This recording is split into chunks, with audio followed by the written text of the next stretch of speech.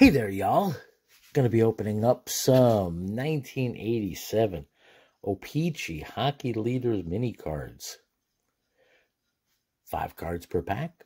There's only 42 cards in the entire set here. Definitely fun mini cards. If you're looking at PSA values, the best one, of course, is the Gretzky, just about every year from this time period, no matter what the make, mark, brand, or anything like that was, Gretzky was the king. He was the great one. Outside of that, Patrick R-O-Y. And the Mark Messier holds some value. Of course, the Lemieux does as well. These are much more, I guess, fun cards. I don't recall ever seeing them back in 1987. I may have seen them sometime afterwards in a card shop or a card show and just didn't even pay them any mind. I had a chance to grab some, grab the box of them, and been having a goof going through them, that's for sure. Another video I've done on these before.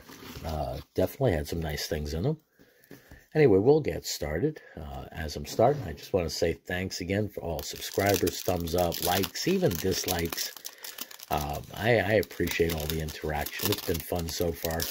Definitely having a blast doing this. All right. And having a blast, you can't do better than a Lemieux starting off. I'm going to frapper that up. Dan Bertome. And y'all can correct me if I mispronounce these names. If you can find a way to correct me. Hockey's not my first language. I'm much more of a baseball person. Football person, Al McInnes, and Yari Curry. And I'd say growing up, hockey was probably number 3 for me. Baseball, football, and then hockey. I was really never all that much into basketball. I paid attention somewhat. Being born and raised in New York, you can't help but paying attention somewhat to basketball. We had the Knicks, the Nets. But I can't say that I paid nearly as much attention to my Yankees. The crosstown rivals, the Mets, the Giants and the Jets, of course.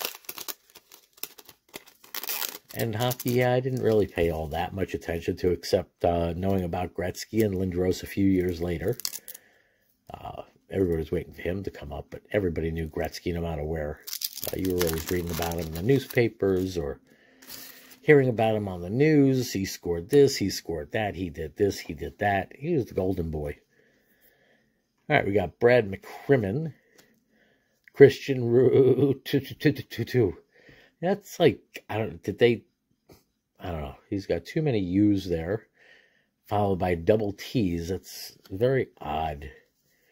Larry Murphy, Al McInnes again, and Paul Reinhardt. Okay, that's Reinhardt, not Elkhart. Elkhart's the place over in Indiana. Interesting place. If I'm not mistaken, they make trailers there or something similar. I used to pass through Elkhart, Indiana, and made it a point to make a stop there. There was a lot of truck traffic that would stop in there, so a lot of late night meals back a couple of years ago when I was going back and forth between Jersey and Wisconsin. All right, we got the Patrick Roy. That's a nice hit. That's a very nice one. I will definitely frapper that bad boy up. Dave Poulin, Joe Mullen, Glenn Hanlon, and Tomas Sandstrom. So let's get that frappered. If I could figure out which end these are. I wonder how the centering works on these. I got to find that out maybe a bit later. Because that could be a nice card. Corners are nice. Edges are nice. I'll take that under the scope later and just get a better feel for it. But sometimes if you could find yourself a nice PSA 10 on any of these, it wouldn't be a bad thing to flip it for whatever, 100, 150 bucks on the Patrick Raw.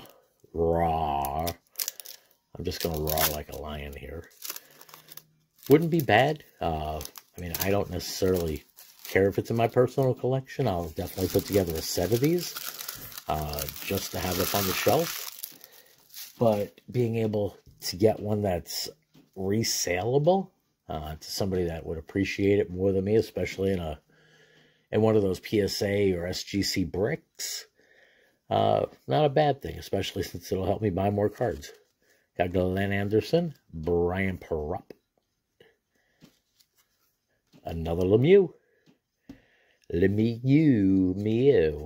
Mark Howe, I don't know, and Doug Jarvis. All right, we'll get another Lemieux frappered up.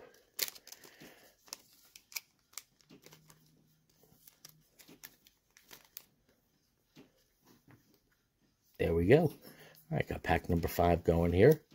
Waiting to pull a Gretzky hit. See what pack number 5 holds. I will say that the wrappers on these are really brittle. I'm glad they didn't have gum, because I guarantee there'd be nasty gum damage.